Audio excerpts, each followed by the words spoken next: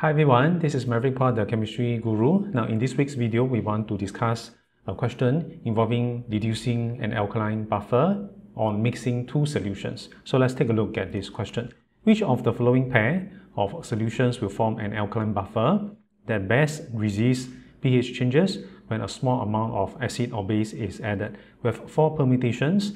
Later we will need to discuss what the resultant solution is. Now, the topic tested in this question is under ionic equilibrium, under buffer solution specifically, and we are interested in determining an alkaline buffer. So first thing first is what is a buffer solution. A buffer solution is a solution that can maintain pH when small amounts of H plus or OH minus is added to it. The reason why a buffer can maintain pH is because inside this buffer there is an acid and base. Usually I prefer to represent a buffer solution in this way. Inside this buffer solution, I will have an acid, and the job of the acid is to remove OH minus. I also have a base.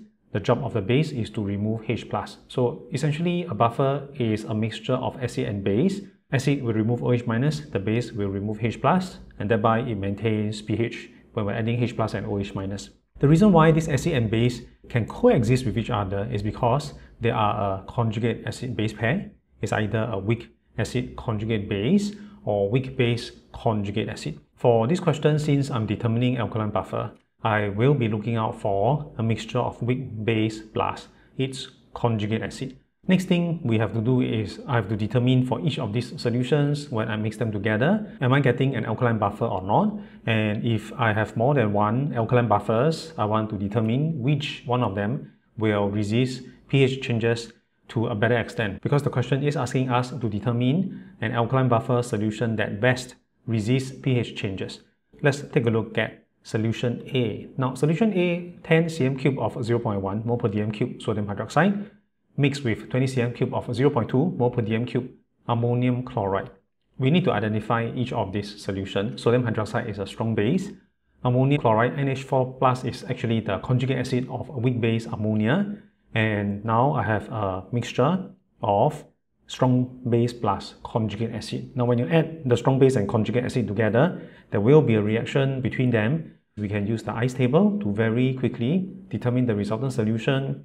And based on the resultant solution, then we can decide whether I have an alkaline buffer or not. So the ice table is here. Reaction is between ammonium and OH minus from sodium hydroxide to give me ammonia and water. Initial number of mole of each of the solution we can actually calculate because the concentrations and volume are given. So number of mole of NH4 plus is 0.004, OH minus is 0.001, and OH minus is limiting, 100% of it will be used up.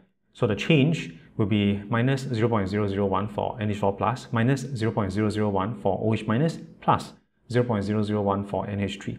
Resultant solution, I'll end up with 0.003 mole of NH4 plus, no more OH minus because it is limiting, 0.001 mole of ammonia. And you notice I have a mixture of weak base and conjugate acid, and this will give me an alkaline buffer. So therefore, option A we will keep in mind. Later we will run through the options and we see whether do we have another alkaline buffer, and we will compare which one of them will maintain pH to a better extent. Now, next, how about solution B? Now, solution B, I have 25 cm³ of 0.1 mol per dm³ sodium hydroxide added to 50 cm³ of 0.1 mol per dm³. This is sodium ethanoate, and your ethanoate, it is the conjugate base of ethanoic acid.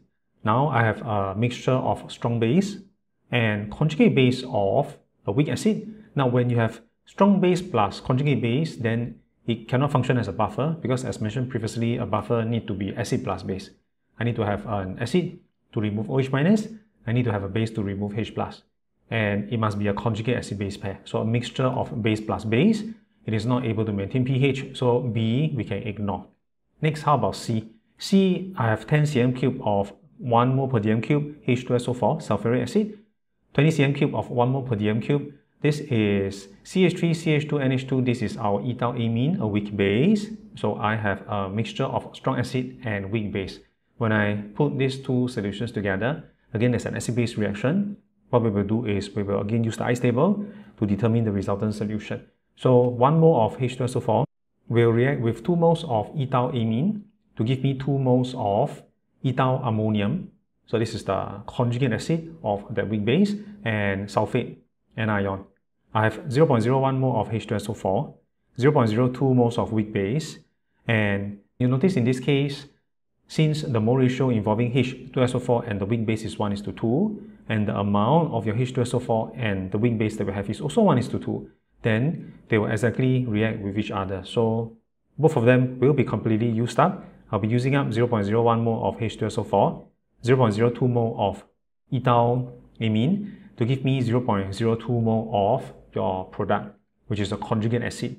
And since I'm only left with a conjugate acid by itself is not capable of maintaining pH because a buffer needs to be a mixture of a conjugate acid-base pair. So therefore C is also not the answer. Finally, let's look at D. 50 cm cube of 0.05 mole per dm cube NaOH added to 50 cm cube of 0.1 mole per dm cube CH3 NH3 plus Cl minus. This is methyl ammonium chloride. And your methyl ammonium is the conjugate acid of your weak base, methyl amine. Now I have a strong base added to your conjugate acid. There will be an acid-base reaction. Same thing, we can use the ice table to determine the resultant solution. I have 0.005 mole of your conjugate acid, 0.0025 mole of OH minus, and your OH minus is limiting, 100% of it will be used up. So the change involving the conjugate acid will be minus 0.0025, OH minus minus 0.0025, the weak base that is being formed plus 0.0025. You notice we will end up with 0.0025 mole of methyl ammonium and 0.0025 mole of methyl amine. So I have the same number of mole of conjugate acid and weak base. So since this is a mixture of weak base plus conjugate acid, we know that this is an alkaline buffer. So it is part of the consideration. And the number of mole of your weak base and conjugate acid is exactly the same. We should recognize that this buffer is at its maximum buffering capacity, where POH equals to pKb, so therefore pH will be a constant term. So since pH is a constant, then a buffer at its maximum buffering capacity will function at its best. It can best resist changes to pH. So in this case, we have already determined that my answer to this question, my alkaline buffer solution that can best resist pH changes will be solution D. Alright, so that was the discussion involving determining an alkaline buffer when mixing two solutions together. So if you have learned something useful from this video, please give me the thumbs up, like this video, and subscribe to my YouTube channel for more weekly video lessons. That's all for now. I'll see you next week.